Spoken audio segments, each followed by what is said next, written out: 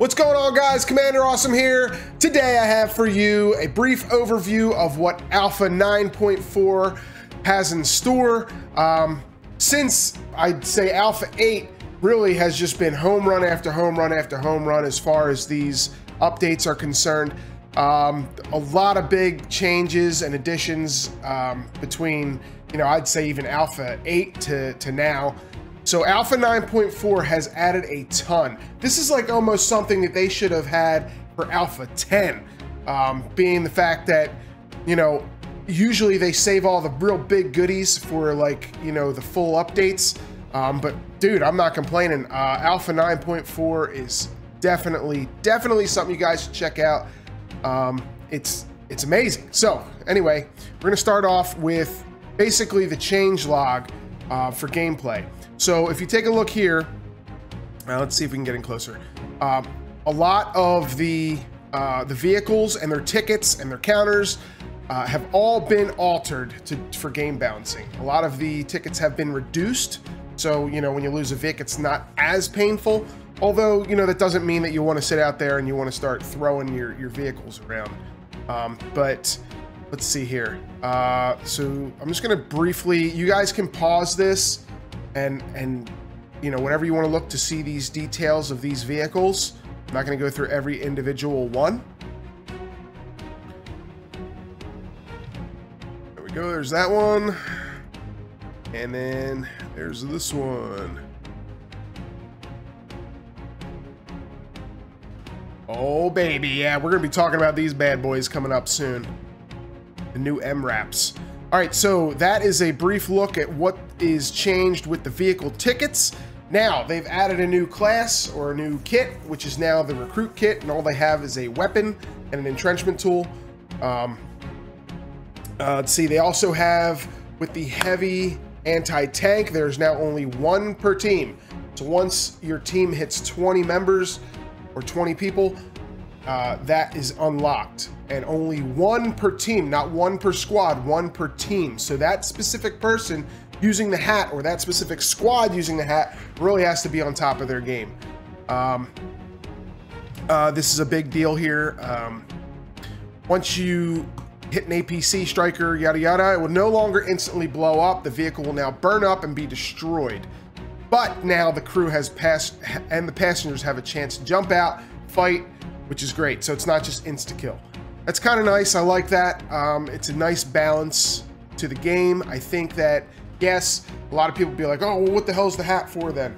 Well, it's going to do massive damage, but, eventually it'll burn and blow, but at least gives the other team a chance to jump out so you can have dismounts. So obviously, now you get hit, wait for the dismounts. Let's see, the hat has been moved to the fire support category. All right, heavy anti-tank is now limited to one per team. I just talked about that. All medics now have one frag grenade. Boom, that's huge. That's so huge. I don't know how many times I've been a medic where I've been stuck in a situation where I'm picking guys up, but there's contacts on the other side of a wall, and I just need one grenade to keep my team going. That's great. They reduced from 2 to 1 on the scout kit with the frags. That's good too. Scouts should not be a simple assault force. That should be somebody who's, glassing, looking, so I think that's a good change. Limited the scout kit to a maximum of 6 per team. It's another great idea. That's what I wish a lot of games would do, just so you don't sit there and have a sniper fest. I mean, granted, the scout kit isn't like some OP force at the moment anyway, but once, maybe in the future, when they put like 8x scopes in or something crazy, that'll be a huge deal. Increase limit on the scout kit from 3 to 4 squad where it's available. Okay. Oh, here we go. Here's a big one, guys. We have anti-tank mines and we have IEDs. Also have the IEDs have a phone detonator, 5 decoy rocks to the scout kit. So basically that what it means is you put the IED down and you throw a rock on top of it. You can also put down IEDs and you can dig them into the ground utilizing your entrenchment tool. So that's kind of huge. But yeah, there's the deployable rocks, so you can conceal the mines. Scout can have up to 3 anti-tank mines deployed at any time, up to 5 decoy deployed at any time, and only 1 large IED on the map at a time. Placing a new one will remove the oldest from the world. When you've placed the mine or IED, you can dig it further into the ground, help conceal it. So that's basically, you know, and they're also talking about a little tip here. Leave it in plain sight to attempt to spook and funnel the enemies, so you can use it as, you know, as a diversion as well. And then another huge addition, the added mortar support. The mortars, I can't tell you how important they are in this game now. A lot of people might be saying, oh, they're OP and all this. It's not the case. Strategy is huge here. It's very huge. You know, you can only limit 2 per fob. The one thing is if you have a mortar team, okay, that's 2 guys. So essentially that's 1 squad that is going to be utilizing these mortars. Now, granted, you could sit there and put 3 fobs on the map, have 3 different squads, but now you're limited on your assault force. So understanding how these mortars work and really honing in on the skills and precision of these mortars is going to be huge to the game. Now, granted, you're going in, you find a fob. Hey, found an enemy fob here, guys. Let's mortar this position. Because granted, obviously the mortars are going to be within the mortar, within the fob location. So, you know, obviously you can return fire mortar-wise. Again, limited 2 per fob. Mortar comes with a magazine of 3 rounds at the ready. Reloading this magazine costs 90 ammo points per fob at the fob. Okay. Let's see. The current set of mortars in the squad, 1,230 meter effective range on the level surface. You'll have to migrate your fire support. Okay, so basically, here's a tip. Using the arrow keys up and down, you can scrap mine in one. So when you zoom in, there's a reticle. And then on the side, there's a chart that tells you what is going to line up for the meters. It works pretty nice. I think it's a pretty good UI. But basically, you're out of range, you're going to have to dig it up, drop a new fob, set new ones down. So that's really nice. I've seen some really good things on 9.4 so far utilizing the mortars. It's very, very good for assaulting. Suppress the hell out of them and you move. Just keep it coming. And just keep in mind, guys, when you're firing these mortars, it's not like you just want to keep firing. You want to have them talk. So you want to have 1 mortar, 1 mortar, 1 mortar, 1 mortar. So you just have basic suppression at all times going.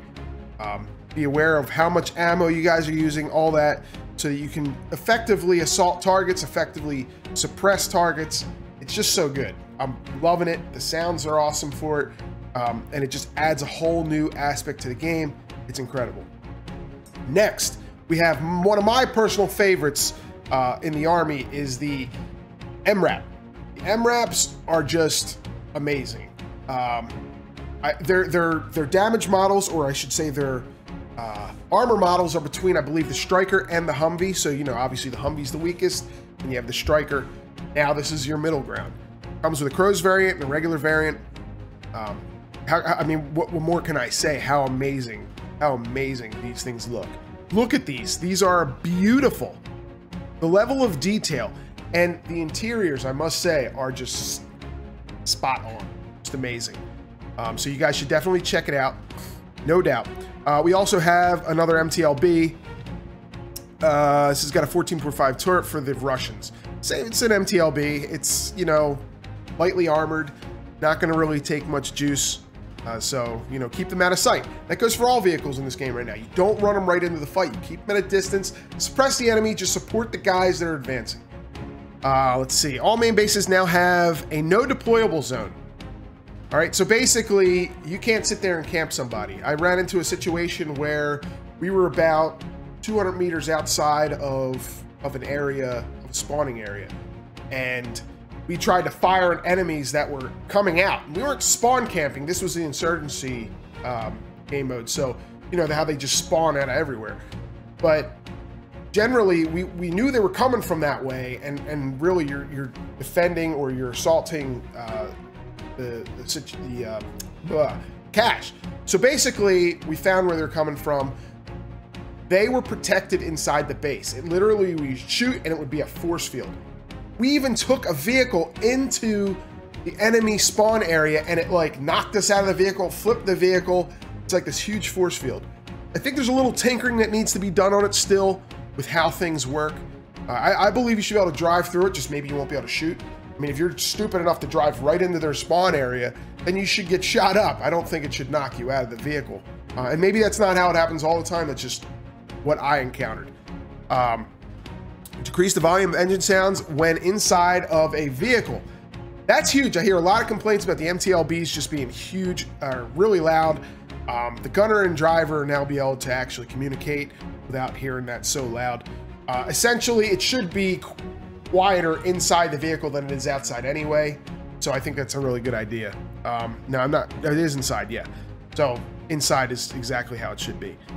Change the way the RPG-7 and the SPG-9 rockets behave. Previously, they had too high muzzle velocity. Now they have an accurate lower muzzle velocity and a rocket-assisted boost after leaving the barrel. That's kind of nice. Definitely adds a little bit more realism in the game. There is greater differentiation, yeah, what? Between the different round types. Fragmentation rockets will fly the straightest. Heats drop a bit more, and the heavies obviously are going to be feeling as fat as it looks. Reduce the rearming time on the 30mm cannons to be more in line with the other vehicles. That's kind of nice. Added randomized deflection for penetration projectiles. This has been a huge addition in 9.4 that I've noticed. I got killed multiple times hunkered down in a building, which is good. I mean, you're under fire, I mean, right? So a 5.56 should easily go through a wooden shed. There's no doubt about that. I mean, even a cinder block wall in some cases. So upon exiting a material, a bullet will deflect depending on the material and the caliber of the weapon. A good rule of thumb is that the bigger the caliber, the straighter it will continue to fly through objects, yada, yada. That's obvious. So the big guns are obviously going to poke through a little harder. But 5.56, your generic M4s, all that stuff will penetrate a lot of the different materials, which I have noticed has been a huge effect on the game. Systems created a no deployable zone that stops deployables from being used near the main bases and caches. So basically that's what I was talking about. No bullshit. You can't really use any defenses or set up a 50 right outside a main base. That's really good. That's positive. That's just moving in a better direction for balance and for playability. Added better benchmarking now that runs in your first time. All right, so basically they added a benchmarking tool which will help you decide your settings in your game. Here's a little pick-me-up in case you don't really know what you're doing. Sorted all deployables into subcategories to allow more options. I found this a little tough because I wasn't sure the radial. You have to take some time and take a look at the radial menu and really figure out where everything is. It's kind of self-explanatory. It's like opening different folders. I'm just wondering if it's too many steps to get to certain things. I haven't really decided yet. I'll have to play with that a little bit more. Added rocket acceleration, rocket projectiles, added invasion, game mode, and rule set. I absolutely love this game mode. It is very, very, very hard to be the assaulting team. I've yet to even get past the first or second point. Now, I don't know if that's just the squad's not communicating properly or we just don't know how to do this yet. But generally, I've been getting my ass kicked as the assaulting team, which is fine. I'm all for it being harder. And I think that it forces you to really utilize your squad's SL communications and really get it down. Everybody really needs to be on the same page of what the objective is. Keep it moving. There is no lone wolfing in that at all. Made team score, not scrolling the scoreboard. Added turret sounds for the BTR. Beautiful. Oh, all right. So UI. Big improvements here, guys. Big improvements, especially for you squad leads out there that really, really, really would like a little bit better description on the map. So first off, grid readouts for mouse pointers and player position.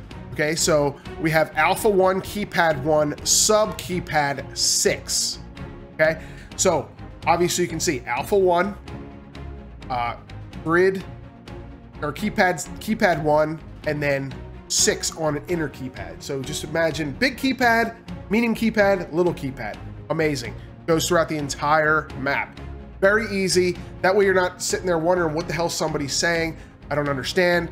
Or somebody messes up their keypad. It happens a lot. I do it sometimes.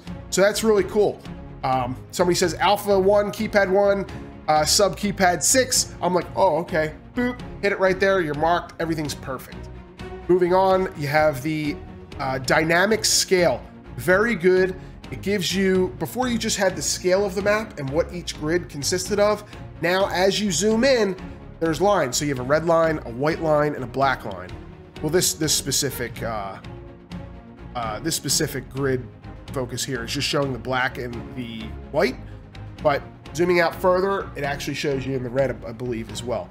But again, here's your player position: C2, Charlie 2, keypad 8, sub keypad 3, right there. Beautiful, awesome, awesome, awesome additions, guys. Awesome addition. Let's see. Now we can head on down. Updated the map grid system dynamic. Okay, we just talked about that. But here you go. For there's now major 300 meter, minor 100 meter, and sub 33 meter grids. We said that. Added grid reading on the map. The map will now show your current location. Okay, we talked about that. Added a green request fire mission marker for squad leaders to use when communicating with mortars. Easier to differentiate the calling out which MG marker you want to fire at. Very good idea that they put this in. Basically, anything that they can give a squad leader to communicate to their friendlies and to other squads is really going to help the game. I mean, it's a lot of guys don't have, you know, the time to really be like, hey, I need it at Charlie 5, keypad 5. I need a mortar there. You just simply spot it on the map and say, yo, 2, this is 1. I need a mortar fire on this position marked on map. Boom, done. Then they can take that from there. They can use the scaling, all that good stuff. Add enemy mortar spotter mark. So if you find a mortar on the map, you can mark it for enemy. Awesome.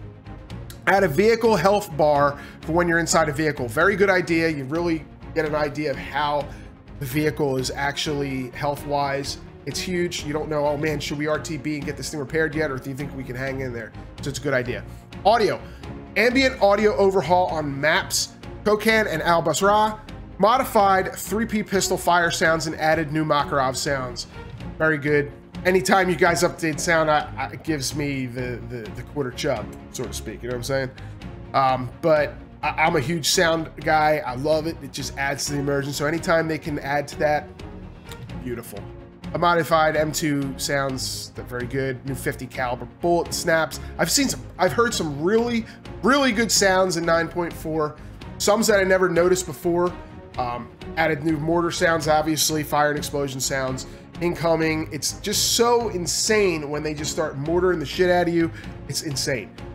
Added mine explosion sounds. By the way, IEDs and mines are massive, massive explosions. They're really fun to watch. The effects on them are beautiful. Dirt rains down from the sky. It's incredible. Maps. Guradak, both AAS 1 and 2 layers have been adjusted to increase frequency of combat. I mean, how many times have you guys been in Guradak and sat there for 20 minutes not seeing a damn thing? So until they add heli transports and different ways to transport guys around the map, it's going to be a better solution to kind of make it a little tighter. Even though the map's big, that's fine. Make it a little tighter. Keep the flow of the game going a little bit more. I think it was a great idea. New lighting has been done for all Al Basra layers. I'm not too sure about this. I played on one of the versions where I felt like it was different from another version. I could be wrong. Felt like the contrast was a little high.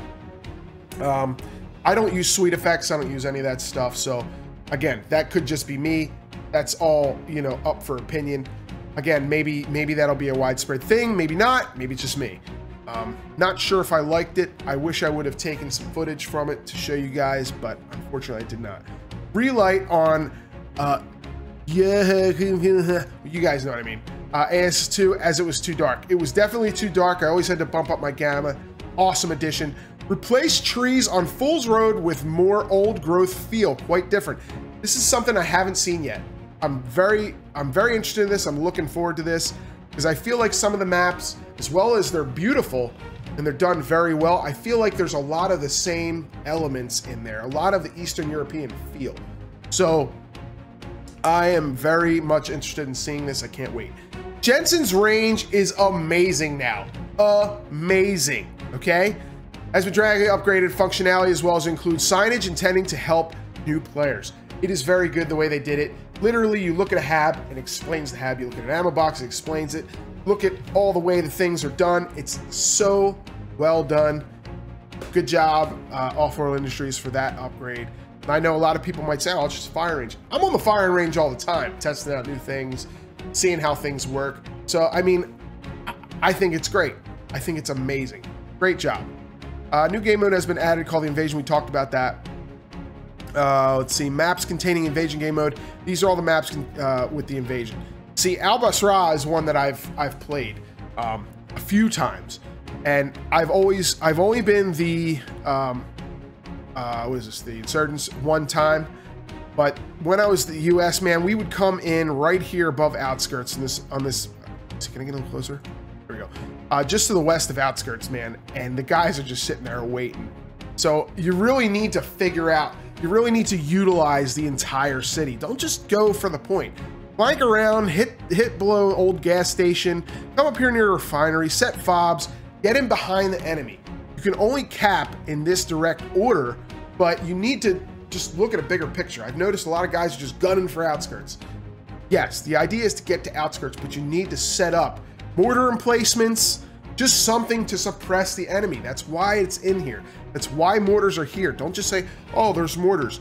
If you don't utilize what you have available to you, you're not going to succeed. Fair enough. Oh, shit, went the wrong way. I haven't played Shore Night Invasion. I can't wait to do these. But look how tight this is now. I mean, Gordok Invasion. Excuse me, I'm like dying over here.